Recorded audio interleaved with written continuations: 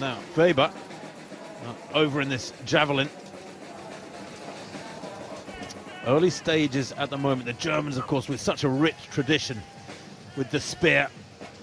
And that one, well below 80 metres. And I think Weber, German champion this year, former handball player. Fast arm helps, of course, in that particular sport. Was 6th in the last World Championships. His season's best is very nearly 85 metres. So that one, nowhere near what he would like. Weber there. Yeah, it's about 75 metres. 75-73 for Weber there, his opener. Well, this event being dominated by Johannes Vetter. Sure we'll see him shortly. He's gone out to 96.29 in 2021. Here is Christian Walcott from Trinidad and Tobago. Former Olympic champion, of course, way back in, 2012. It is 9 years ago now, and he was only 19 at the time. 28 years old now. This his first round effort. And that looks to be an improvement. That's getting out towards 80 metres. He was the first non-European, incidentally, to win the Olympic title when he did so in London in 2012, since 1952. So very much breaking the mould. Second in Lucerne recently, and 79.62. So the early lead for the former Olympic champion. Well, Chris mentioned Johannes Vetter, the world #1, the world champion back in 2017. Here he is now, his opening effort. He's last in the throwing order of the 8 men. And he can throw big when he hits it right, Vetter. Has he got that one right? No, just below 80 metres. I'm not sure the wind is helping them much. They like a headwind, these fellas, and they've got a slight tailwind. Vetter here, by the way, hasn't competed in the UK since his win at London 2017, so in almost 4 years. He hasn't come over to these shores and thrown in anger. But that one, well, around 78, 79 metres, and he has thrown over 96 this year, 78, 89. He has thrown some 18 metres better than that this season. There's a lot more to come from the big German. Yes, Vadlek of the Czech Republic. Now, on his day, Vadlek is a big thrower. World Championship silver medalist behind Vetter back in 2017. And that is big from Vadlek. Round 2 now. He's a 3rd in the throwing order. And that has just, as you could see, just eased over 80 metres. He was 8th in Rio, 30 years old now. Won this Diamond League meeting when it was held in London back in 2016. So Jakub Vadlek won the Czech title recently with 82 metres and 4, and here takes the lead in the Tokyo. McLeod will have the summer off. Well, Anderson Peters of Granada is the reigning world champion. He's still only 23. Here he is, having opened with a no throw in the 2nd round. And that's close to 80 metres from Peters. Now, he is an 87-metre thrower at his best. That was back in August 2019. And he won the Pan Am Games in Lima. But his season's best 83.46 shows he's 3 or 4 metres down on his best.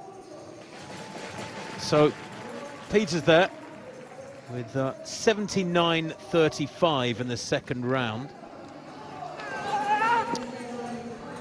So Johannes Vetter, 2nd throw for the German, former world champion, who is closing in on that long-standing world record by Jan Zelezny. Incidentally, the UK is a good place for world records in this event, the men's javelin. If we look back, Zelezny threw 95.66 in Sheffield back in 1993. Steve Backley set the world record at Crystal Palace in 1990.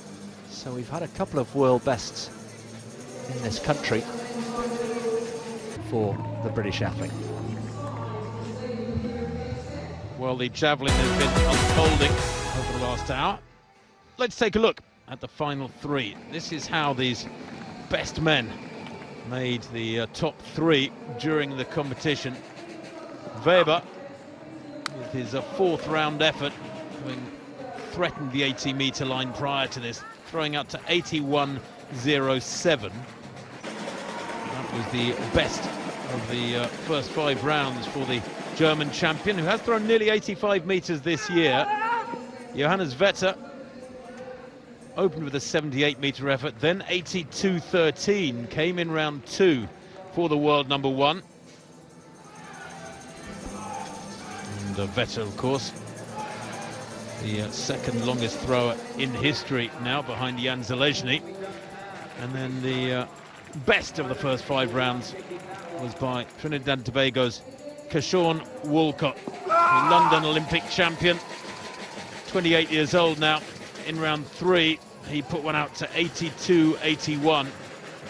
3 of his first 5 efforts were beyond 80 metres.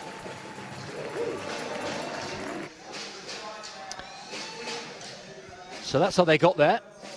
And so the final 3, and again, if you're new to this, the first 5 rounds essentially earn you the right to have a 6th round and a final sudden death playoff. And there are our 3 final 3s. They'll throw in reverse order, so it'll be Weber, then Vetter, and then Walcott, with Walcott having the advantage of throwing last and knowing exactly what he has to do to win the competition. So here he goes. What sort of marker can Weber put down? Won the German title in Braunschweig back in early June with the 80.33. And then in his last 2 competitions prior to this, he threw 82 metres in Madrid and then 84 metres in Lucerne. In the rain and cool conditions a couple of weeks back. And that from Weber, well, yeah, he's not delighted with it, is he? About 77, maybe 78 metres. Got to sit on that and hope that the other 2 don't have a good 6th and final round either. This is it, the sudden death situation that creates this jeopardy. And Weber there, 77.16. Yeah, he's really frustrated with that. Well, it's an interesting psychology, isn't it? Because having got yourself into the final 3, into the 6th round, do you go for safety and go for something conservative, or do you try and go for it? Vetter then, former world champion, second furthest thrower in history. Here he goes, the German needs to beat 77.16 initially, gives it an absolute roar. Well, that is well clear of 80 metres, that is 85 metres approaching. And if it is, that is the furthest throw of the evening so far. He's often said that trying to throw a javelin a long way is a bit like going into a casino and playing roulette. The odds, frankly, are stacked against you, getting it absolutely right. But it isn't half fun trying. And I think he's got that one pretty right. Everything has to be just on point, doesn't it? The trajectory, the speed, the good foot plant. And he seems to have got that right. It's a strange analogy, that one, Chris, isn't it? Because you are in control of the odds, funnily enough, even if they're stacked against you, as he puts it. 85.25. That is by far the biggest heave of the evening. What can Walcott do now? The challenge has been laid down. 2012 Olympic champion, 82.81 earlier on. And no, he too, just like Weber, succumbing to the pressure. And that's about 77 metres, nowhere near. Ironically, in this final 3 situation, Vetter will end up winning by some 7 or 8 metres. 76.74. Yes, Vetter wins over Weber, and then Walcott in 3rd place by over 8 metres. He's a massive figure, isn't he? Vetter. I saw him in the hotel this morning. He's not actually like some of the javelin throwers of recent years, hugely tall. He's only about, I guess, 6'1", something like that. Not a massive guy.